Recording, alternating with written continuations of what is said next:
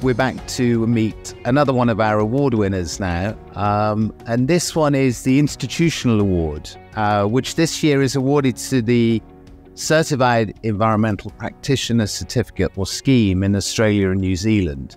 And I'm really delighted to be joined by Alex Blood, who was very involved in the development of this, sat on the board for a long time, was chair for a long time, who can explain a little bit more about the background to it and where we are. But maybe, Alex, if we kick off, I think really this award represents almost a culmination of several years of efforts, from general certificates to more specific and specialized areas. So can you talk a little bit about some of the highlights of that and how we've got where we are? Oh, definitely. So the certification scheme was set up by the Environment Institute for Australia and New Zealand all the way back in 2004. And it was at a time, I think, where there are a number of environmental incidents globally.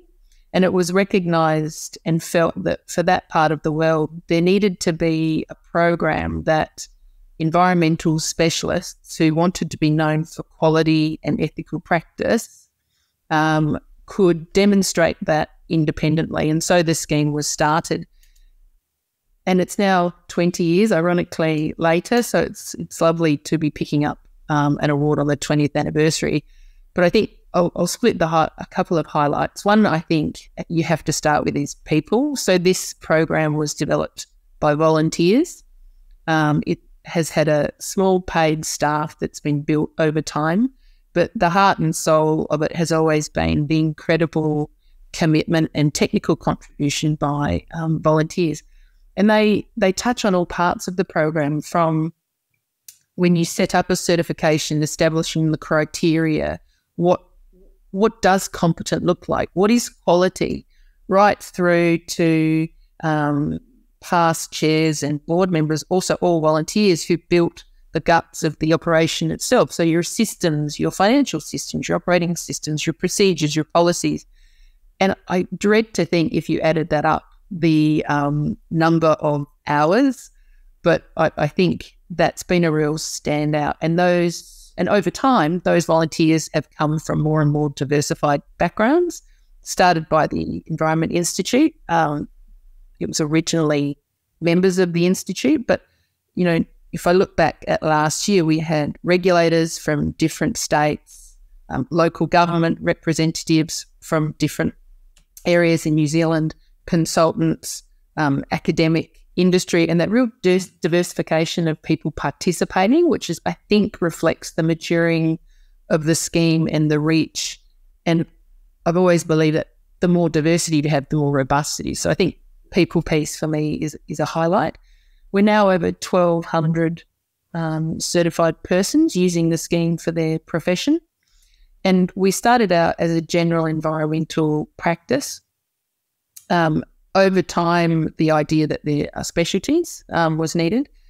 We took on a site contamination specialty, very much driven by a couple of environment protection authorities in Australia who require reports that are submitted as part of contaminated land management to be signed off by someone who is certified. And CNBP inherited, upgraded, and then manages the scheme that provides that verification, and that's by far our largest specialty.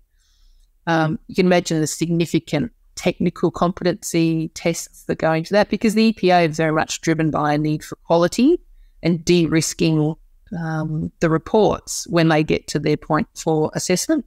And over time that matured to impact assessment, heritage, geomorphology, and I think the youngest of the specialisations is social impact assessment. And over time, I think what it's shown is a maturing of the field of environmental technical work to show that there are actually disciplines within that very broad term, and increasingly social is a very specialty field that is becoming more and more high risk, whether it's through consultation or poor benefit sharing in developments all over the world. Yeah. That was our most recent piece. And to complement that, the other thing I find really interesting was the pickup is very different.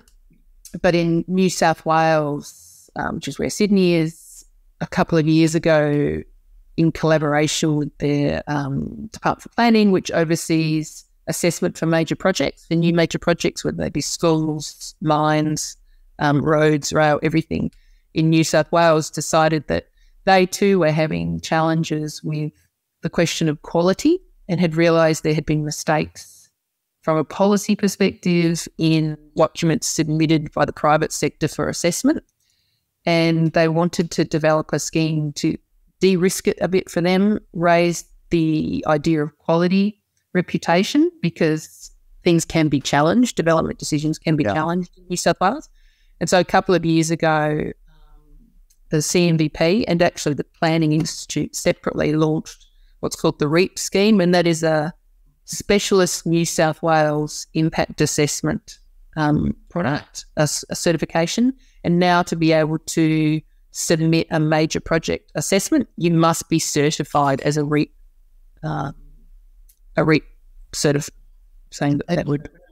certified practitioner. So there's a real maturing. Yeah, really, it's really... You're picking up on that. I mean, you talked to a couple of things there: expertise, sort of ethics, the integrity, the independence of the person who is certified. But how important and how difficult was it to sort of convince the sort of external bodies, the authorities, that this was a legitimate certificate and a way of sort of assessing quality or guarantor of quality? I presume that was a really major step at the same time as sort of the internal dynamics of it as well. Yeah, I think in the most recent example for impact assessment, there was a maturing of CMVP and a reputation, I think, of the Environment Institute, definitely in New South Wales, that they started a conversation that had been going on for some years with them on a constant networking and dialogue to understand their needs that led to that. I think all the way back when with site contamination and how that came to be even before CMVP got involved, government clearly had a need, and it was driven in the Australian context by, they call it the heads of EPA, where they meet across the country and they talk about challenges. And already back then, site contamination was a huge risk to them as a government agency, and a risk if they get that wrong of the flow-on effects being significant. So that's been around quite a while. Certainly when I joined the board, that was going through the update where CMVP took over, but the growth has been exponential. And I must call out all the people who've contributed to the advisory committee for that and the registrars who go over the application. This is all about maintaining quality, because the EPAs, whilst they value what you can provide and that independence and the repeatability, they're always going to want to also see that you maintain people, that you are still checking in on people, because should they ever have a problem or a complaint, they're going to want to be able to liaise with you, because, some of these projects are actually quite high risk and dangerous in terms of the possible effects they could have on human health or receiving environment. So it's been really interesting.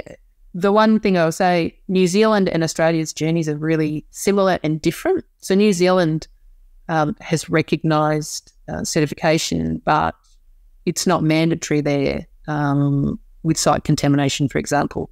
And in Australia, it's different state by state. So South Australia, Tasmania, New South Wales, those environment protection authorities recognise the CMVP site contamination. The others haven't gone down that path. So government policies are quite different everywhere you go. The understanding of risk is there. Some seem more hesitant to only go with one program. They want to provide competition.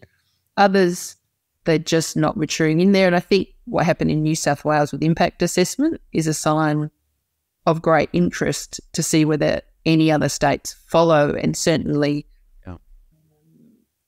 the riskier, I think, the public sphere is on outrage, the more sensitive regulators are.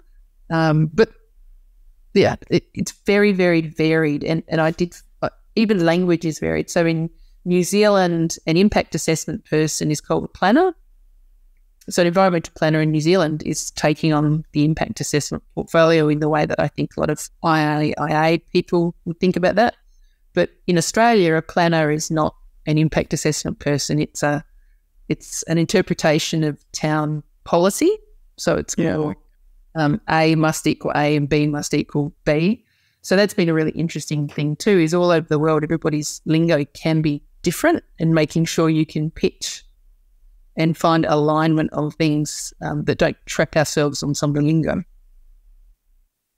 No, I mean, look, congratulations for where you've got to. I mean, I've certainly got some experience of certification in other industries, and it's a constant process of quality control and upgrade and monitoring, and your reputation is everything. You cannot lose that. You start to default on that, and the whole thing really falls apart. So, really, for me, has always been too that obligation that, you know, the people who've chosen to become certified with that program, most often it's driven by a professional need. So you always have a responsibility to try, you have a responsibility that you need to be in business in perpetuity is the ideal. But we've all seen some programs come and go.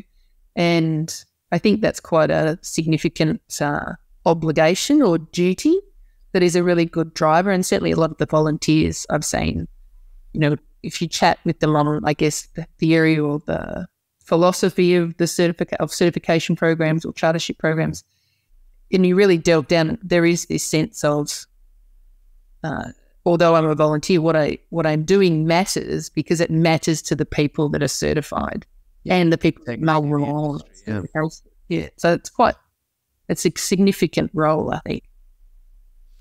Look, Alex, we've got to leave it there, but thank you very much for explaining something of the work. And I know that's a very brief run through, the tiniest bit, but really a very richly deserved award to recognise that certification, the whole scheme, and the way in which it's been put together in Australia and New Zealand. So thanks very much for sharing some of that today.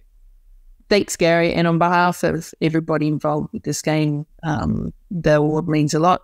And IAIA has certainly been a really strong supporter as we've developed. Great. Thank you.